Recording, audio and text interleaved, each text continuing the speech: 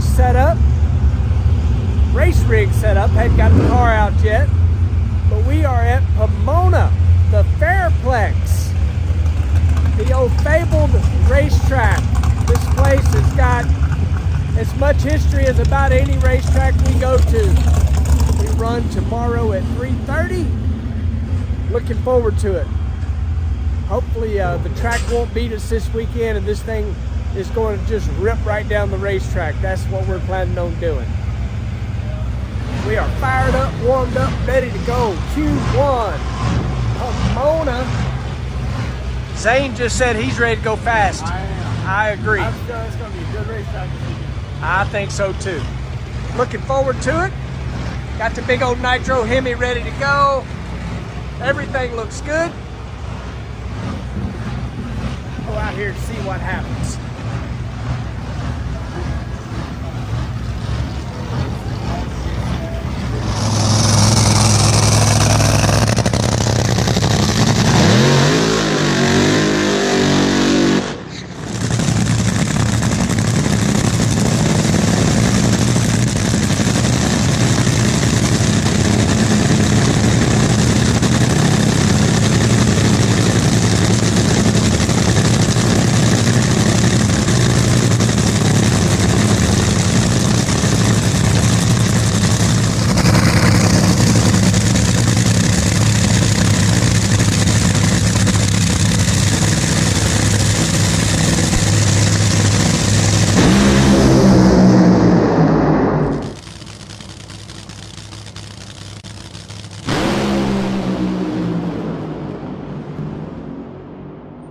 Off the throttle early is Clay, 3.769 for Josh Hart, 330. Well, as we say in the fighting world, tail of the tape, 056 on the tree, 837, 211, 305, 240, 411 at 207. Don't have to tell you guys if you've been following along very long. 837, that's pretty dadgum good. 211, not too shabby. But the rest of those numbers, not so much. Felt really nice and smooth early. Basically just went out there and went whoop, pulled the tires loose. But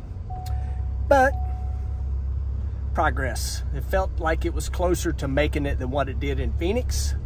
Go back here and take a look at the data and see what it tells us. I mean, that right there is like a recipe for a good run right there. It's still fast. Got tire temp right away. So that other one you had up there on the RPM? Yeah. The comparison? This one had more RPM there, right? Yeah. I mean, it was, well, it's really what it is the clutch is not going as fast to it, so the motor's going to stay up, which should make it better through this area. I'm rather surprised to see It should have kept it from spinning. Yeah. That's giving away a lot of DT, but it should just slide down the racetrack. Set up the way he's got it there. It'll make a lot of sense. Saturday morning. Donna and I are just hanging out. Car is ready to go for Q number 2. We keep exceeding the limits of traction. Just got to calm this thing down enough to go down the racetrack, so we need to get on the other side of it. When you have loss of traction like we've been having, at some point, try to just back it up enough till it goes down the racetrack. And that's kind of where Jimbo's at right now. He had the car set up to try to run 374, 375 yesterday, but yet the car wanted to run 367. So it's like a balancing act of backing up off of the tune up enough not to drop cylinders and not to shake the tires, and yet try to go the 74, 75. But the car is not having it just yet, so continue to adjust and make changes. And I believe in these guys and gals. They will make it happen. Q2 coming up.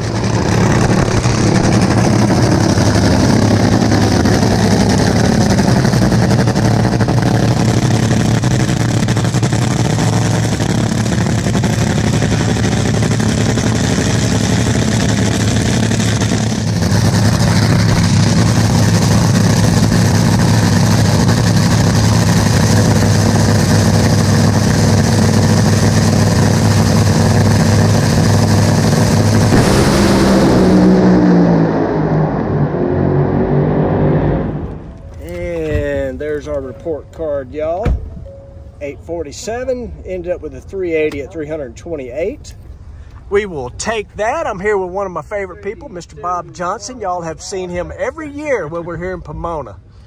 He is a longtime attorney for the Parts Plus. How many years, Mr. Bob? Don't hold that against me. 47 years with Parts Plus. Well, I don't care what they say about lawyers. He's a good man, and we love having him out here. But I tell you what, Jimmo was pulling his hair out. He's been really trying to figure out how to calm this thing down, and he made some wholesale changes in the water box. His fingers were just going at it. We need to weigh, John.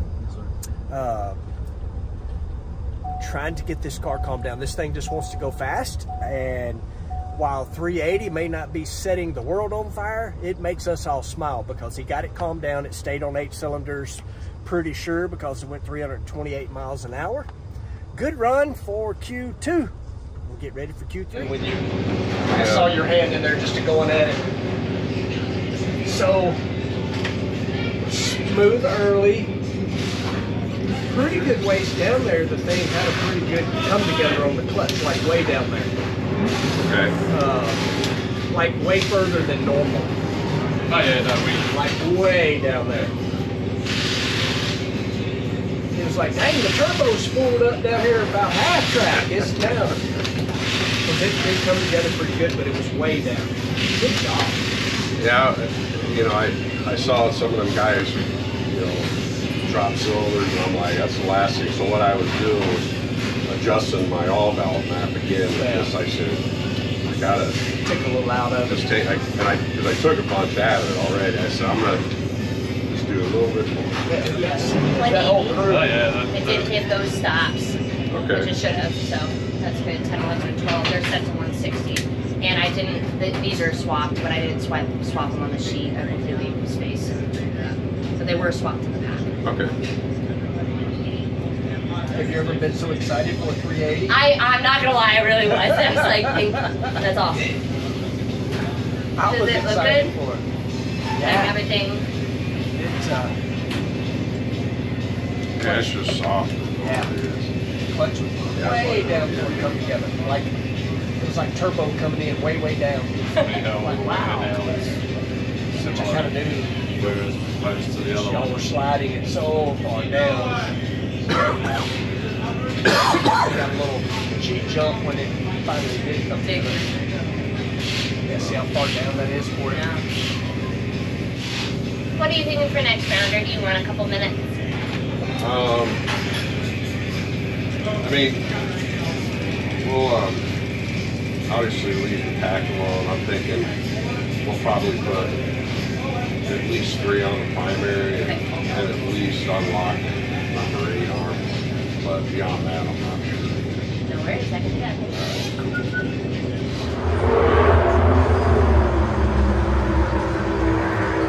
Pouring that Valvoline. Those who know, use Valvoline. So warmed up, ready to go. Truth is, we probably should have already been headed up there. A little delay. Apparently John Force got into J.R. Todd, and there was quite a bit of cleanup to do.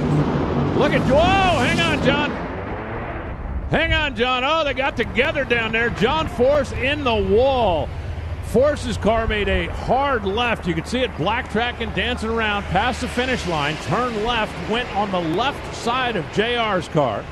He got the parachutes out and coming back across, hooked the DHL Toyota, and then went into the wall. Wild moment here at In-Out Pomona Drag Strip and the NHRA Lucas Oil Winter Nationals. The two cars getting together down there. You can see we're setting on go, just waiting on them to come get us. I have no idea where we're currently qualified. Doesn't really matter, I know we're in. So we got that 380 run a while ago. We got some tire smoking runs. So now we got a down the racetrack run that was okay.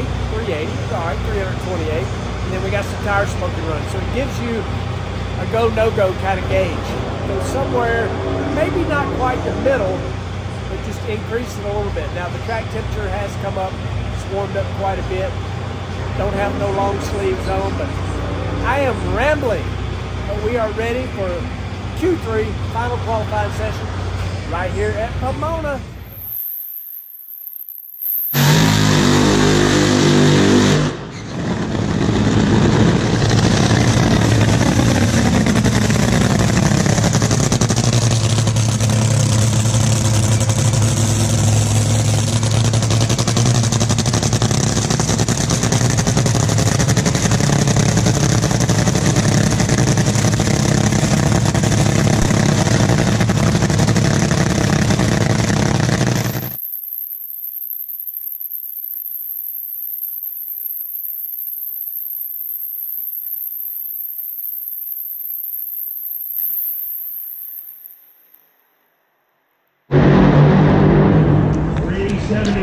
Clay Milliken.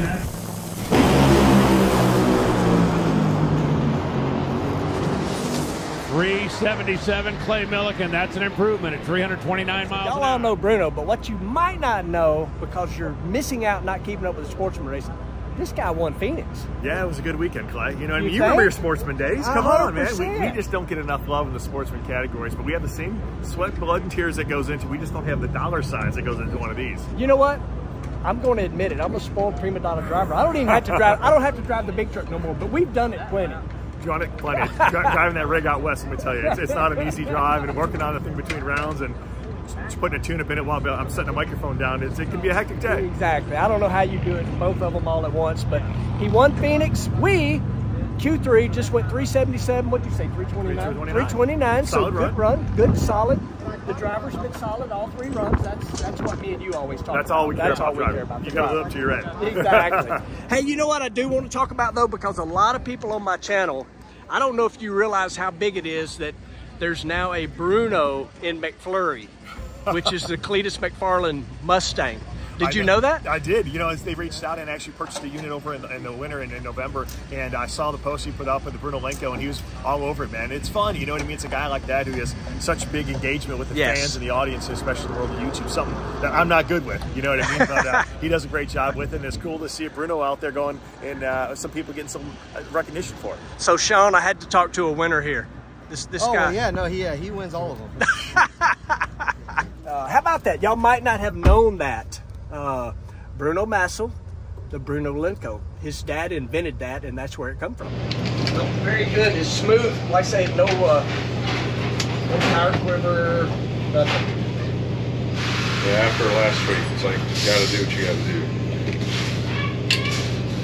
Everyone's in a similar range. Yep. Well, I was impressed. I mean, when Austin went 81, I'm like, okay, we stayed in front of him.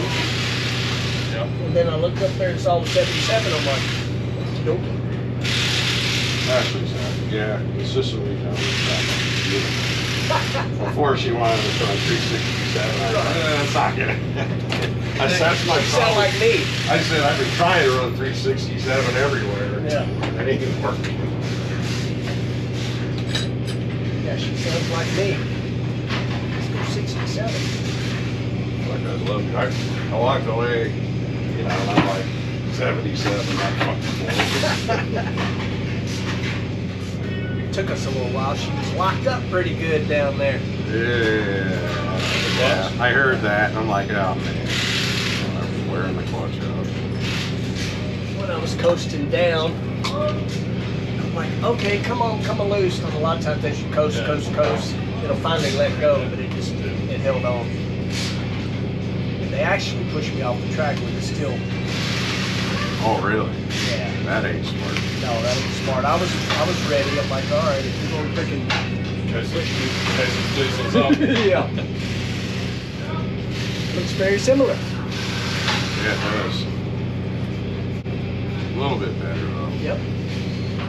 Which, I mean, we made some changes, not like I told Bruce, normally I'd get on a racetrack if I hadn't been so screwed up this between Phoenix and the first run yesterday, I would have tried to run 370 yesterday. I don't know if I've made it, but I think I need to start opening these up more. Yeah, it never did really lock up till dang near the finish line. Oh. Yeah, just I need to get it to run faster. I need to get rid of that. Yep. And then it run right there. That'd make it run 375 pretty easy. Oh, for sure. These flows are driving me nuts because it's like these flows here act like they flow more than the ones last year.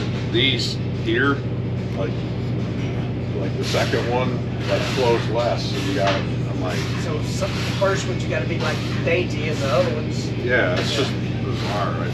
It's kind of like you want to swap the front flow for the back flow. Yeah. Yeah.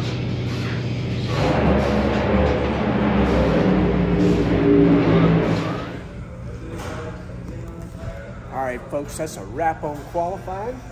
Obviously, I'm not at the racetrack. Me and Donna found this place with this tiny little salad here. Old Farmer Boys.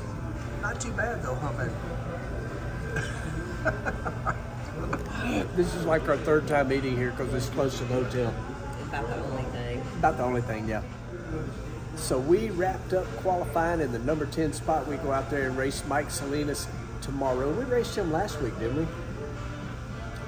Yeah, I think that's who we raced in Phoenix. Anyway, car's getting there. There's a lot of ET left in it, and Jimmo will get after it tomorrow. Kind of got on the other side of the tune-up. On one side from smoking the tires, the other side not going down the racetrack. Now we got it kind of figured out. Anyway, I'll finish this big giant salad. See you guys on race day.